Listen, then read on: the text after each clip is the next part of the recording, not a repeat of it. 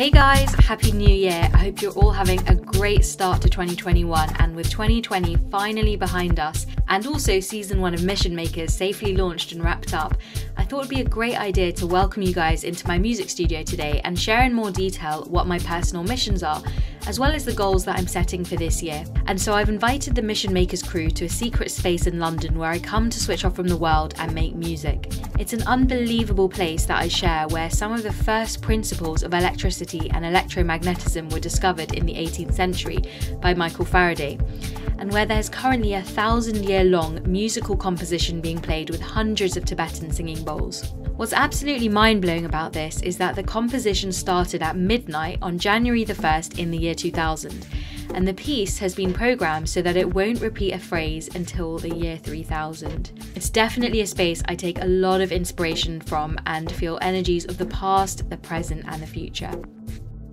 Tell us a little bit about yourself and your mission. So my name's Farah.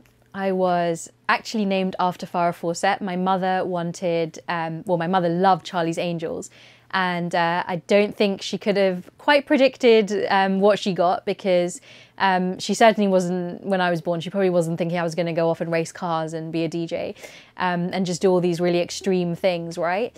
I don't think I knew my life's purpose and my mission until probably around sort of early teenagehood. And even then it was more like, it wasn't obvious, you know. They were things, these two things, music and motorsport, they were things that entered my life as a byproduct of being bullied, and finding two things that really provided me with a lot of release and a lot of healing. And so the way I kind of discovered the healing powers of music, so around the age of 7, I started learning the Spanish guitar. And my teacher, she was this amazing Spanish lady, and I would just kind of leave the classroom environment for an hour and I would go up to this room in the attic in the school and learn the guitar, and it completely provided me an escape from my surroundings. And many years later, you know, pretty much a decade later, I became a DJ, and I realized that the music I love to play and the music I gravitate to is the Balearic sound, you know, and those sounds are very much influenced by the flamenco scales, the gypsy scales, and also the Arabian scales. So with music, then music entered my life professionally as a DJ. Grew up here in London in the 90s, and of course the internet was just coming out as well. So there wasn't as much information as there is now as to, you know, can you become a DJ? What's the career path? A lot of people don't realize that you can actually go to school and train for these things. Like you can go to, you know, special colleges and learn DJ music production.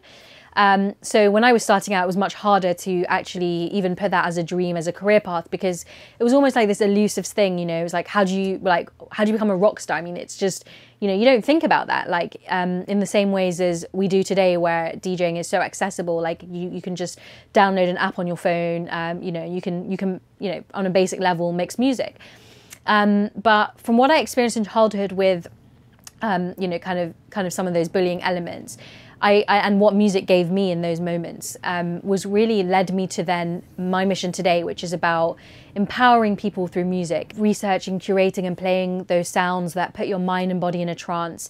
We all know that the music can have such immense healing powers, and I'm just so passionate now about like restoring, resetting and releasing that energy for other people.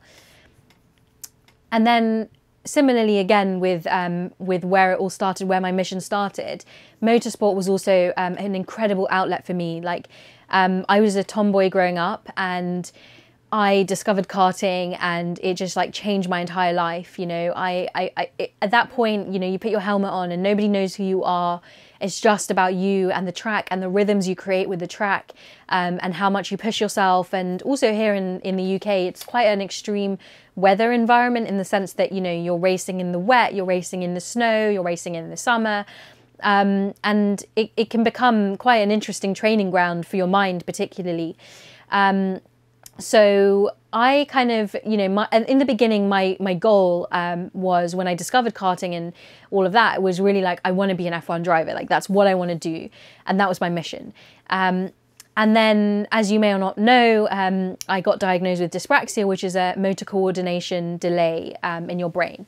So when that happened to me, I realized that this mission that I thought I had, well, it's definitely not something that I'm going to be able to pursue. And apart from the learning difficulty being the first reason, the second and third reasons was also the immense amount of money that people need to pursue the dream of being an F1 driver. Like, you need to be putting in anywhere from 100K from go-karting at a really, really young age, like age of 6 or 7, to then £500,000 to get into single-seaters around the age of 14 and 15. And then very, very quickly becomes millions and millions of pounds that, you know, parents put into their children's careers. And that wasn't something that was possible for me at that point. So, and then the third thing with that as well, and that mission and that goal was, you know, the fact that, like, we just don't have that many females yet in motorsport, and they are there, but we still don't have a female who's an F1 driver, and that's the ultimate, you know, that's the ultimate benchmark. That gender equality just isn't there. And although it is being developed now, how that's kind of shaped my mission in a way is that I went to study global business management at university, and I was really lucky to start this company that, or this society even, that was really around motorsports. But what I saw from all of that was all of the leadership lessons that can be transferred from motorsport. You know, there's so many things about managing peak performance, for example, which when we think about Formula One, you know, it's the pinnacle of our sport. And yes, as a driver, it's about taking risks. It's about breaking your limits. But it's also very much a team sport, and almost a team sport like no other, because you have 800 to 1,000 of the brightest minds working for one team and 2 drivers. And those skills that happen, whether it's communication, whether it's about managing that performance through 20 different time zones for however many months throughout the year, whether it's about the digital transformation that happens, obviously Formula One and motorsports is such a digitally driven business. There's so many transferable skills, and I think for me now, my mission in motorsport is to really empower others as well through some of those leadership lessons and take those transferable skills. And also, as we're going into such an automated world, you know, these human and soft skills just cannot be underestimated, because that is what's going to be our differentiator moving forward as well. What was the thinking behind launching Regents Racing? So Regents Racing is a very special brand to me. I was in university in about 2010, and I was studying global business management. And I was very lucky to be at this business school where we had an amazing community of almost the next generation of leaders that were really, really passionate about driving and about supercars. And I saw the opportunity to really start something amongst that community, because there was nothing that really connected them. You know, yes, there were a lot of car collectors there, but there wasn't an opportunity to kind of go out together and experience particularly a lot of the British heritage that we have here in the UK around motorsports. And because the university is so global, I think 90% of our students are international.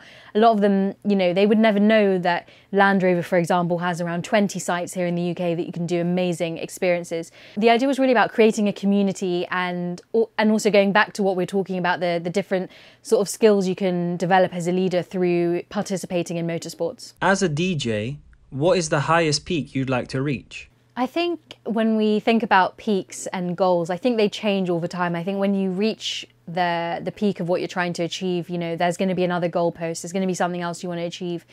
For me personally, I don't want my career to be something where there's like millions and millions of fans. That's not what it is about for me. It's really about just touching people's lives and knowing people's journey and what my music means to them. And it's also about having the opportunity to go deeper with music. So I really enjoyed, for example, going to Berklee College of Music in Boston and spending time learning almost a different type of music, which was film scoring and game audio, and then thinking about how I could integrate that into electronic music. So I would love the opportunity to keep studying music and also to obviously work with artists that I really, really look up to and create something completely different. Where does your TED Talk rank in your life highlights? It's definitely up there in terms of life highlights. It wasn't something I ever really thought would happen. I never really sought out to, you know, to become a TED speaker. And almost in some ways that's quite nice because the opportunity happened quite naturally. You know, I get asked a lot, oh, how can I become a TED speaker? And I think, again, it goes back to the idea of TED, which is really, what is the idea? It's not really about the person and what they've, you know, what their background is. It's really about the idea that's worth spreading. For me, in terms of where does it rank? Yeah, it's really up there because of everything that surrounded the opportunity, because the invitation to speak came with 6 weeks notice. And I already had a really, really tight working schedule at that point, because I was in 6 different countries in those 6 weeks. And, you know, you've got to prepare for the talk of your life. So the pressure, I've never been through anything more pressurized than that. Just because you know as well, like, just what that talk could become and how many people will watch it. And also because it was in the Philharmonic Hall of Luxembourg. So I just wanted to push myself as well, because I felt like it was an amazing opportunity to also perform a musical composition within the talk. So that added a huge dimension of pressure as well into the whole experience. But now I look back on it and I'm really, really proud of it, because I think I did a good job. And most importantly, I think, it's so many people have come up to me afterwards who may not have known what dyspraxia is, or they may have got it confused with dyslexia. And so many people have kind of maybe thought they know somebody or their child or even themselves might have it and they may not have realised. So that's also really been a nice kind of outcome out of it, that other people can take my journey, my story, what I've experienced, and take it as an inspiration for them and their own boundaries and what they can achieve as well when they take out those safety nets. Have you since met other TED speakers? And what are some of the commonalities you've shared? Yeah, I have met a few TED speakers since my talk, and I think the number one thing that I think we all had in common was the fear, of doing the talk, because it's just such a high pressurized thing to go through. And I've in fact, one of my best friends did a TED talk last year, and I travelled with her throughout the experience. And, I haven't seen her very nervous for many things, but this was something that, she was really, really nervous about as well. So I think also relating that back to my personal experience, my sister was with me in the changing room, and, she was doing the lion's breath pose with me and trying to just calm me down. I hadn't slept. And I think, those are some of the commonalities that I think a lot of people will and have faced in that scenario. Who have been the most important people on your journey thus far, and why? So I'm going to say it's 3 people, and that's 100% without a doubt my family.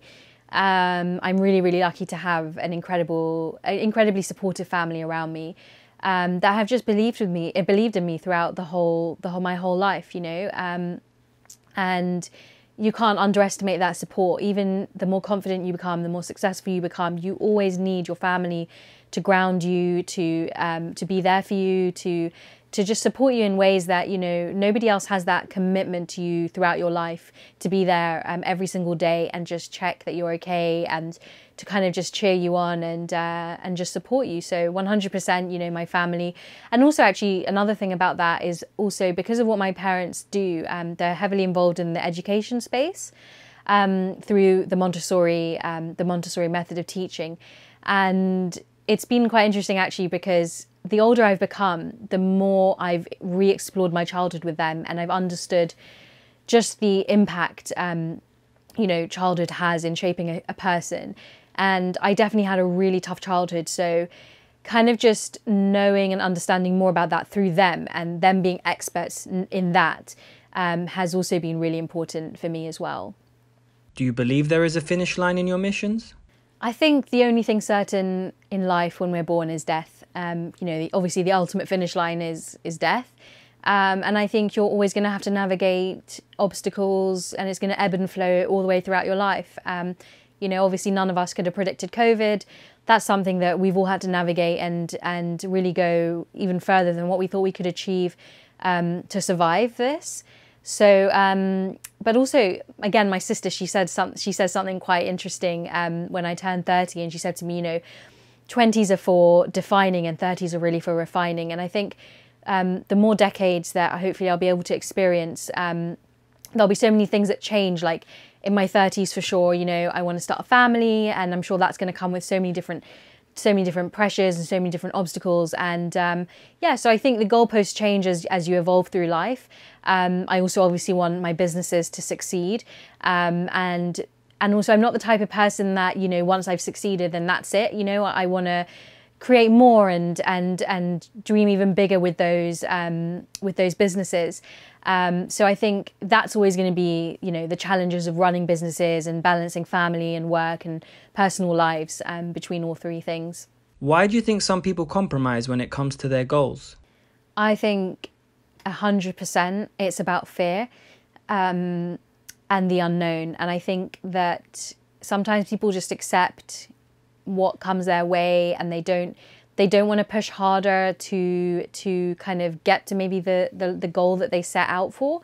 And I think that's really why some people compromise in terms of what their potential is, what they truly can achieve and succeed in. And yeah, I really think that's one of the main reasons, and kind of shying away from those weaknesses as well, and not kind of being resilient enough to turn that into a strength. What do you think some people misconceive about the industries you are in? Gosh, that's a great question. I think there's loads of misconceptions, to be honest. I think number one, people think that DJs just have a good time. There isn't really much to it other than just turn up to a venue, play some good music, make everyone have a good time, and that's it. But there's just so much behind the scenes that people don't realise. You know, on the first hand is just how focused you have to be on your health to succeed in this environment, both your mental and physical health. You know, you're spending so many hours hunched up, you know, kind of in a DJ booth, you're kind of looking down, and people don't realise that comes with a lot of pain. I've heard so many people that have terrible back pain from being a DJ, from producing music, from sitting in a studio for long periods of time. And also, as something I talked a bit earlier on as well, is that yes, it's about music, yes, it's about you know, researching, curating, playing, but it's also about your community, it's also about your brand, and taking on wearing a lot of different hats that come with being a DJ. So whether it's managing your accounts, your finances, whether it's designing your own graphics, building your website, managing your social media, you know, there are so many things that people don't realize that you really have to take upon yourself to do, particularly in the beginning. Secondly, other misconceptions about my job. Again, I think it comes down to as well, maybe being an entrepreneur and running a business. People think, you know, you're a millionaire because you run a business, and that's just not the truth. You know, 99% of businesses fail.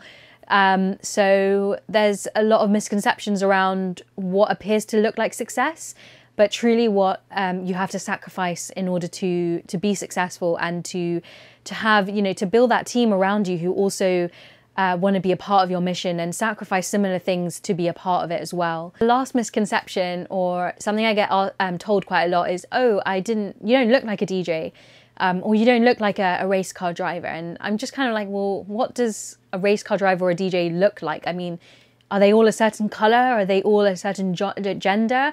I don't think you can categorize anybody and kind of correlate what they do by how they look. That to me is just a bit bizarre, and I do honestly get asked that or told that a lot, you know, particularly as well, being Indian, you know, people kind of just think that I might be a doctor or an accountant or something. And yeah, again, it goes back to, I don't think human beings are all painted in one colour to be a certain profession. How do you look back on 2020? Gosh, hasn't 2020 just been a crazy year? I remember when we were about to enter, you know, this new decade, and thinking, gosh, 2020 sounds so futuristic, sounds so rad, can't wait to be in it. And God, it just went so south for the world, right? And for me, it started off in quite an insane way, because I was DJing at the World Economic Forum, and I was managing a really cool event out there and also speaking. So there was this huge pressure when I started out the year, and where I began in Davos, and also where, you know, of course, Mission Makers was born. Unfortunately, what a lot of people don't know is that while I was there, I think it was around day 4 of the trip, and that was the Monday when the conference was beginning. Unfortunately I slipped on some black ice, and I broke my elbow, and so a lot of this year has actually been managing this injury, because unfortunately you would never imagine this, but they did the surgery wrong in Switzerland, and the screws they put in were off by 1 millimeter, which is definitely not the Swiss precision that we all know.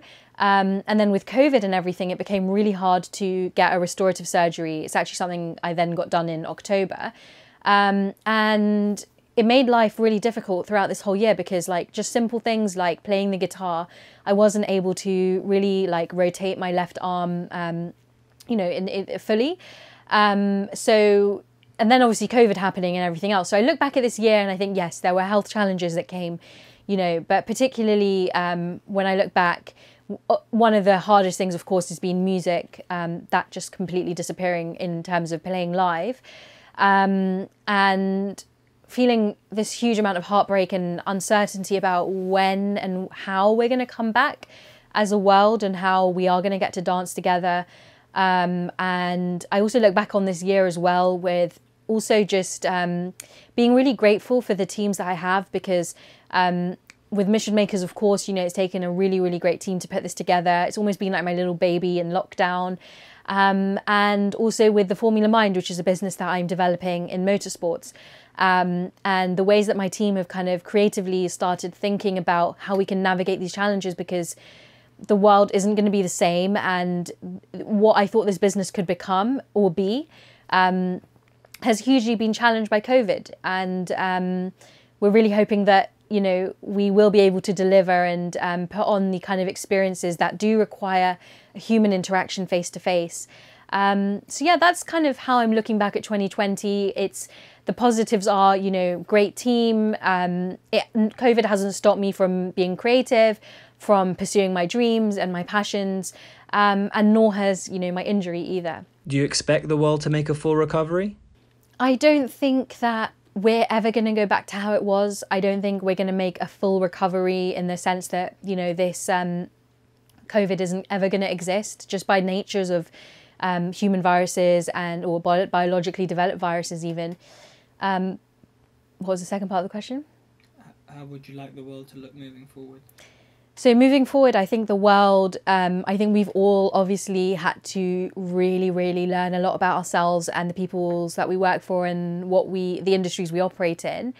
I think we're just going to have to be so much more sensitive to other people's needs, people's mental well-beings. And I think that's actually a great thing, you know, the heightened awareness around mental well-being in the workplace. That's definitely something good that's come out of all of this.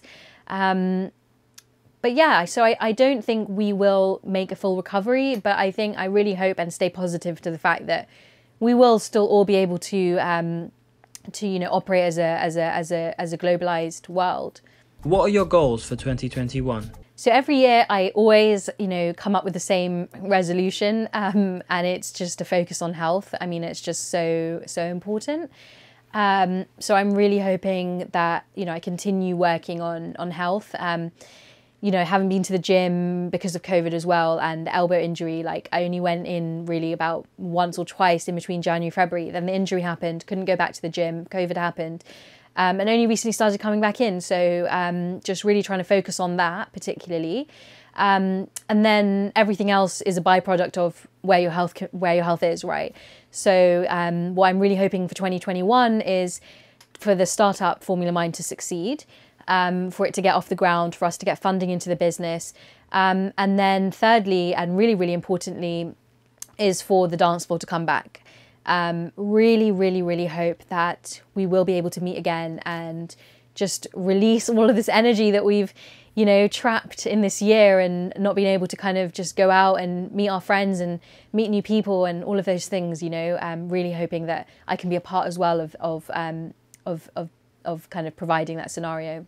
I'm also, for 2021, I'm also really, really focused on making Mission Makers succeed, and growing this podcast, getting it into the ears and eyes of as many people as possible, and bringing in, you know, really, really interesting guests into the show as well. We've also been talking to a lot of interesting guests for season 2, and I'm hoping I can reveal some of who those people will be.